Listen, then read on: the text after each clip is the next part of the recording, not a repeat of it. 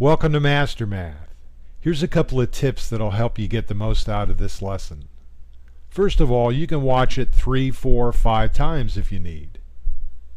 Secondly, if you go through a section and don't understand what we're talking about, hit your back button and review that section again. Next, when you come to a You Try It slide, hit your pause button, pull out some paper and pencil, do the problem yourself, and then hit the forward key to move on to my answer. Well, I hope you learn a little bit of math today and have a good time. Today we're going to talk about algebra. Now, I know some of you think algebra is pretty confusing. Oh, stop crying, stop crying. It's not that confusing. We'll get you through this. Algebra is really not that complicated.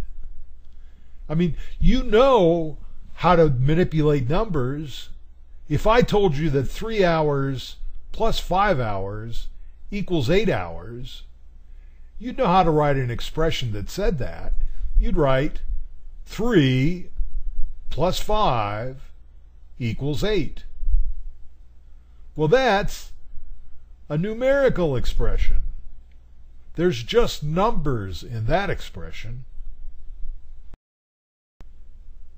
Well, you know what a numerical expression is. Now we're going to teach you what an algebraic expression is. It's really pretty simple. An algebraic expression is just a numerical expression, except that we're going to substitute a letter for one or more of the numbers in the numerical expression. I mean, we can use an X, we can use a Y, we can use a Z, an A, B, C, a G, or a Q. We can use any letter, and that letter is going to represent an unknown number, a number that we don't yet know, but will probably be able to solve for or figure out. Let's look at an example. Let's say you were given an expression, how many hours plus 5 hours equals 8 hours? Well, here's how you'd turn that into an algebraic expression. You'd say, how many hours? That's what we're trying to find out. That's the unknown number. So we'll call it X. How many hours X plus 5 hours equals 8 hours? X plus 5 equals 8. We call X the variable. The variable is the unknown number in an algebraic expression. And again, it could be X, Y, Z, A, B, C. It's the variable. X hours plus 5 hours equals 8 hours. The variable is the unknown number. It's what we want to find out. If you're given a problem and it says how many or how few, when you have a word problem and they ask you a question like that, just substitute X for the how many.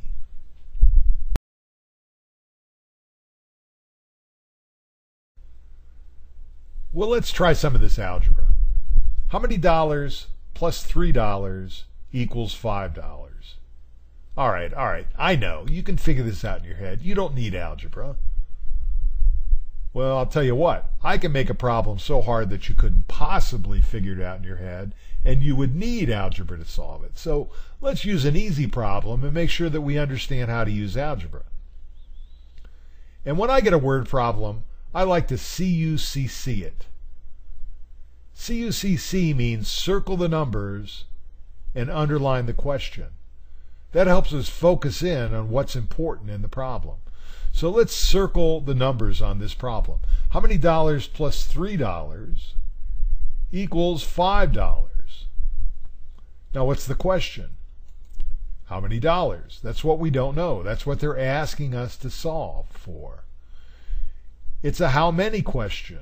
It's an unknown number. It must be a variable. So let's give that a name. Let's say X is how many dollars? Now it's easy. We just got to translate this English into math. And it's just going to translate in order. We're just going to take the English and turn it into math. It starts out by saying, how many dollars? Well, we're already calling that X, so we'll translate that to X. The next thing it says is plus. Well, I know what that means. That's just a plus sign. X plus. Then it says 3. All right, well, let's put a 3 in there. Then it says equals. I know what equals means. It means put in a couple of parallel lines.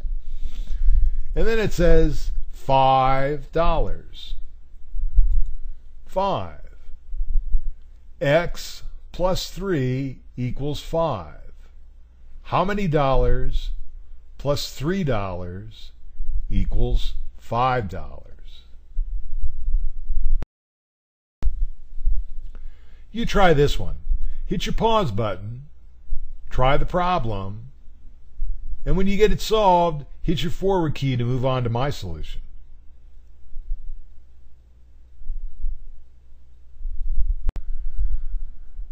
It costs $3 for tickets to the dance. There's a number. Let me circle that.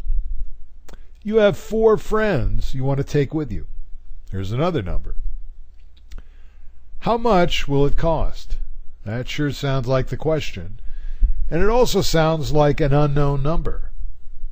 How much? How many? That's an unknown number. And we'll give it a variable name. We'll say that X equals how much will it cost? Well, now it's pretty easy. We've only got 3 things to look at. We've got a 3, a 4, and an X. And we know they're going to be in our algebraic expression. So let's put it together. It costs $3 for tickets to the dance. You have 4 friends. Well, that means that you're going to pay $3 per ticket times each of the 4 friends. So, $3 times 4 friends equals the unknown number, how much it will cost, X. Now we can solve this easy now. 3 times 4 equals 12, so $12 equals X. Now you try this one. Hit the pause button, do the problem, and then hit the forward key to move on to the answer.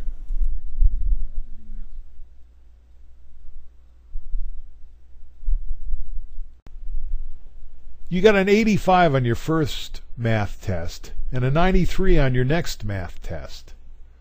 By how many points did your grade improve?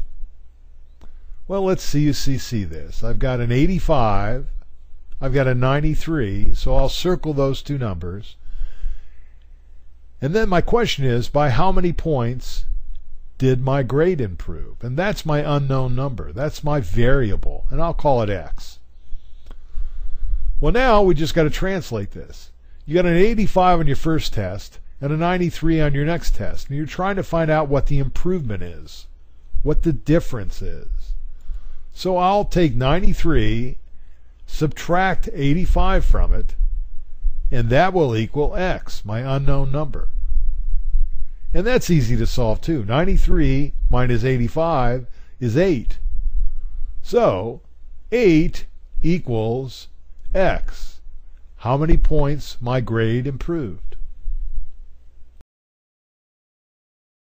Well, that's our lesson on writing and evaluating expressions. And now it's time to get moving. Hop on your bike and race over to www.mastermath.info, where you'll find worksheets, answer sheets, and quizzes to see if you really understand writing and evaluating expressions. I hope you had a really good time. I hope you learned a lot, and I hope we see you again real soon.